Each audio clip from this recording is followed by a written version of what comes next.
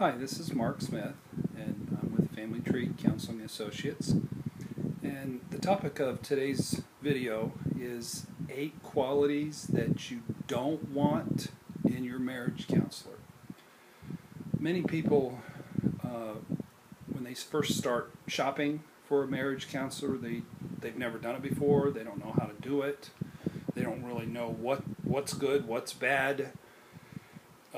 You might be hesitant to talk to the neighbor about your marital problems for fear that it'll spread through the neighborhood in the form of juicy gossip.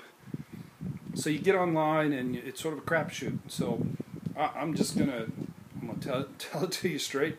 You come here, you can go somewhere else, but these are 8 qualities you don't want. The first quality is going to sound sort of odd, and that is, what you don't want is somebody who's out to try to save your marriage. That sounds sort of counterintuitive. Most people, when they come to marriage counseling, there's been so much hurt and damage, and there's so many unresolved issues that let's the three of us sit around and try to figure out how to make your marriage better. That's not going to float.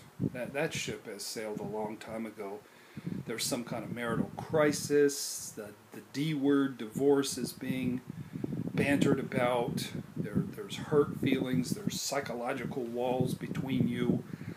A little bit of marriage enrichment isn't going to cut it. So you don't want a guy or a gal on a mission to try to save your marriage. What you want is a therapist who's going to redirect you to the real core issues, and that is you. You two people as individuals who no doubt grew up in dysfunctional families like everybody else, and who need to do some work on yourselves and to find out the truth about your particular marital wounds and why those wounds brought you into this particular marriage. You need to learn those things. I'm smiling because I'm looking in the background. I hadn't noticed, but this is a picture of my parents when they got married. And your marital problems are that. Your marital problems are rooted in mom and dad and the particular union that they formed, and you're going to end up reenacting issues from growing up and how you were loved. We pick people who basically are going to love us with a very similar type of love as the love we grow up with. So, second thing you don't want in a marriage counselor is what I call a passive, sissy beard stroker. You know, somebody who their particular philosophical belief, which is silly, is you can figure it out for yourself. So they sit back and say, well, what do you think? And you know what? If you can figure it out for yourself, you wouldn't take the time and energy and the money to come in and ask him what his opinion was. So really what it is they just lack courage and conviction. So you want somebody who has some direction, who will shift how you think, who will give you some answers. We many times have had people come to Family Tree and they tell us that they've learned more in one session with us than they learned in 4 months with a sissy beard stroker. So the third thing you really need to have in a marriage counselor is somebody who's done work on themselves. They've done their own work. Honestly, when you're looking for a talented, effective marriage counselor, don't think that the best thing is to find one who's still married. You know, if one's divorced, don't scratch them off your list, because it means they've got some grit, they've been through some stuff, And everybody is dysfunctional. And if you're going to become a counselor, you know, you have to have a whole fistful of issues. So the important thing isn't whether or not they've been divorced. I wouldn't go to somebody who's been married and divorced 5 times, certainly, but the important thing isn't whether they're married or divorced. The important thing is, have they been to therapy for a lot of years? Have they cried their own tears? Do they know what their own issues are? And are they pretty open with that too? Because there's nothing to be ashamed of in working on your own issues. But if they are on a mission to save the world and they've never touched their family of origin stuff, do not go to that person because they're dangerous. The fourth thing is don't go to a therapist that doesn't have a whole lot of content online about their approach. You don't have to go for an initial session these days to check out a therapist. You don't have to interview them for a half an hour on the phone. Just go to their website and read their material. Our practice probably has more content online than every other practice in town combined, times 2. We have a lot of content, and you'll know exactly who we are. You'll know exactly where we came from, and but if they've got some, 1999 brochure website with no real helpful content on issues, just don't go there. They're not going to be helpful. The fifth thing that you don't want in a marriage counselor is you don't want somebody who doesn't focus on your family of origin. Again, you got to focus on these people. Sometimes I look at this picture and I go, don't do it. I'm glad they did it because I wouldn't be here, but that's where it's at. Grandma, grandpa, mom and dad, find out who they are, how they loved you, how they hurt you, and how that is being replayed in your marriage.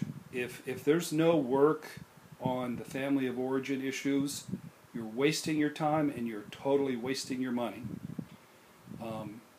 We spend the first 2 sessions almost completely digging into your family of origin stuff and finding out who you are and where you came from. Finding out about your siblings and about your children, about your grandparents.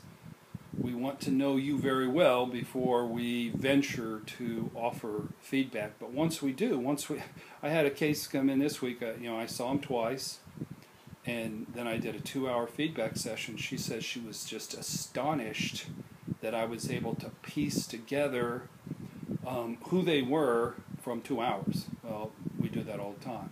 It's simple given our background and how many times we've done that with people. So the sixth thing that you do not want in your marriage counselor is that they are on your insurance panel. You think that's a good thing. Hey, they're on our insurance panel. Let's go there. No.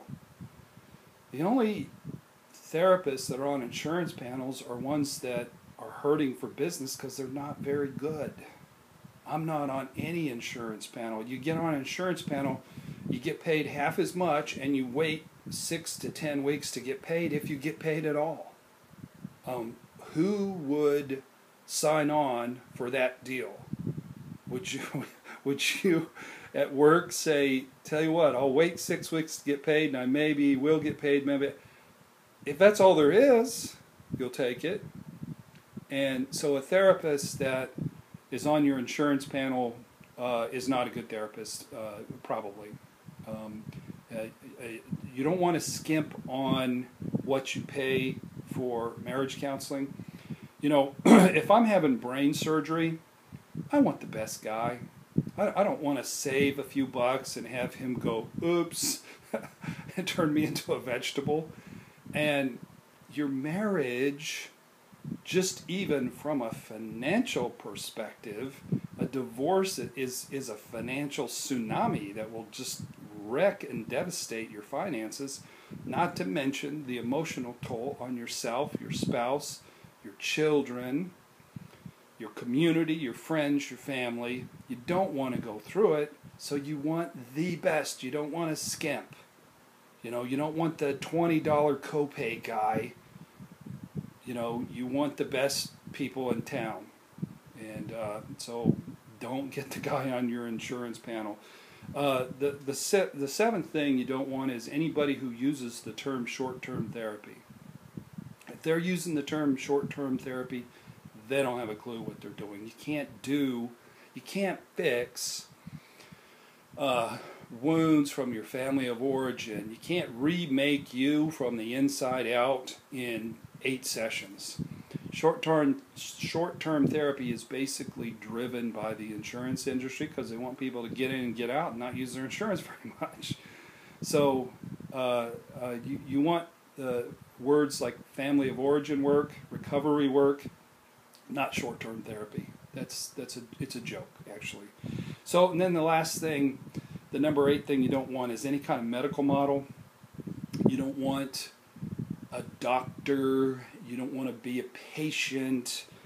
You don't want there to be those little glass windows that separate the unwashed from the great doctors and their staff. You know, people come in and see me.